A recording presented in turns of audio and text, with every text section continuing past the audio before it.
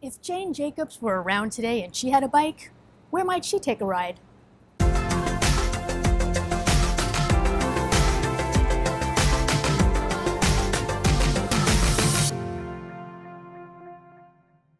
Hi, I'm Robin Rothstein, longtime downtown Manhattan resident and arts chair for Community Board 2. For this second landmark bike ride, we check out public art and monuments and landmarks starting in the West Village, routing our way through Greenwich Village, and wrapping it up right on the edge of NoHo. And this ride has a little international flair with connections to Italy, France, Japan, and the UK, and one artist you might have heard of. I couldn't be more excited to share these discoveries with you, so without further ado, let's rock and roll. First stop, Stonewall National Monument, which is right down the road from the New York City AIDS Memorial where I wrapped up the previous video. I caught up with Christopher Street Tours founder and lead guide Michael Venturiello to learn more about the monument's colorful history. The Stonewall National Monument was dedicated in 2016, and that is in large part due to President Barack Obama. In that, he then declares the National Stonewall Monument, the Stonewall National Monument, which includes the Stonewall Inn itself. It also includes Stonewall Park, it includes, Christopher Park, the Gay Liberation Monument, but also the entire area, all of the blocks around Stonewall. So it took 12 years to sort of firmly implant the statues there. And part of the reason that is because we were living in a very conservative New York at that time in 1980s and sort of moving through the local government, but also the national government, where they thought it was too controversial to be installed on public land. The whole thought of it is that it's supposed to represent, this idea of the LGBTQ community as loving and caring and affectionate. It was supposed to have equal representation of men and women, which it does. For the most part, on just sort of a regular Tuesday, or a regular day, it really feels just sort of like a quote unquote regular park. There's people there that are reading, there are people reading the newspaper, people chatting. But the thing about the park that I so appreciate is that there's just a really amazing magnetic energy about the space all year round, not even talking about Pride. And when Pride happens, all throughout June, but specifically that Pride weekend, the last weekend of June, it's just so energetic. There's so many people. As a queer community, we've celebrated, we've cried, we've fallen in love, we've had heartbreak, and it all sort of wraps around Stonewall. When Pulse was happening, the Pulse nightclub shooting, people gathered at Stonewall. For the Black Lives Matter movement now, people gathered at Stonewall and protested. When marriage equality was passed, both in New York State and on a national level, they gathered at Stonewall in a celebratory kind of way. It's a really rare moment and a really rare landmark in that it both honors the history, but it also means so much more for people today and for the people of the generation before us, and I think for generations to come. So it's just this really, really incredible space that we have here.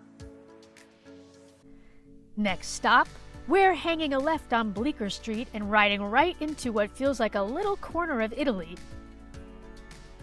Our Lady of Pompeii Church is a magnificent landmark building that stands on the corner of Bleecker and Carmine Streets and was designed by the eminent architect Matthew W. Delgadio.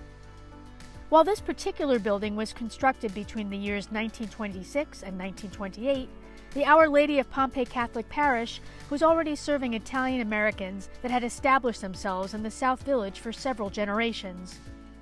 Adorned with beautiful stained glass, paintings, and statues, Our Lady of Pompeii has thankfully reopened to visitors and congregants and is back to providing a quiet respite to anyone who comes through its doors. After visiting the church, consider grabbing a snack or a slice and enjoy a break in charming Father Dimo's Square right across the street. Father Antonio Dimo emigrated from Italy to Boston in 1896 to do missionary work. He soon arrived in New York and was eventually appointed pastor of Our Lady of Pompeii. Father Dimo's Square was named after him in 1940.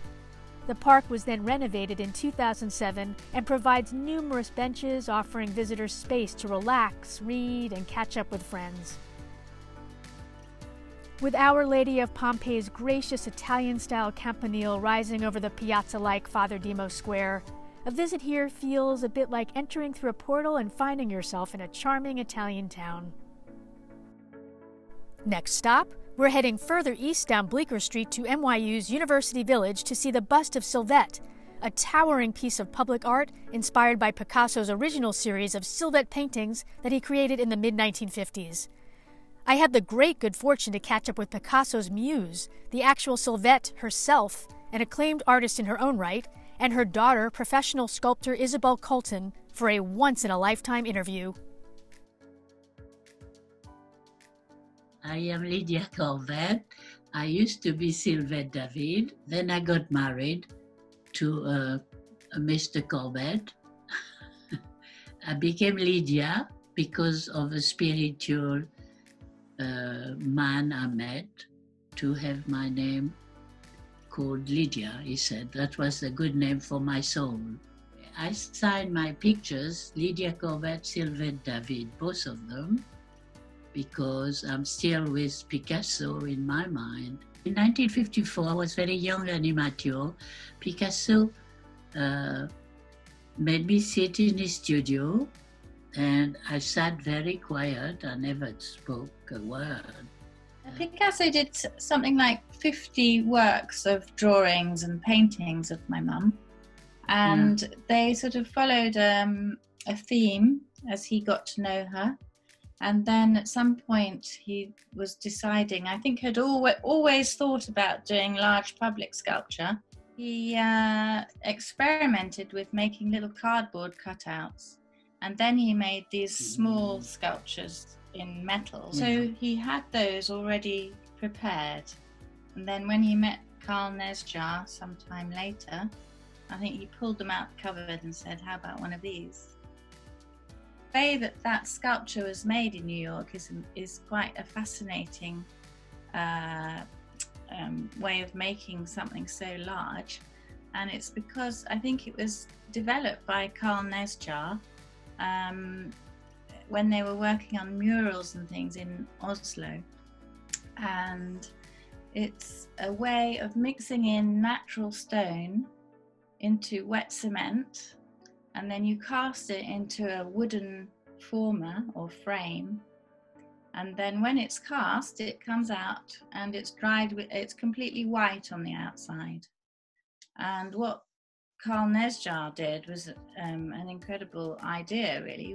He on a scaffolding he'd spray with a hose pipe and sandblast Picasso's lines not onto it actually, it's clearing the white and revealing the black underneath, which was probably flint or something like that.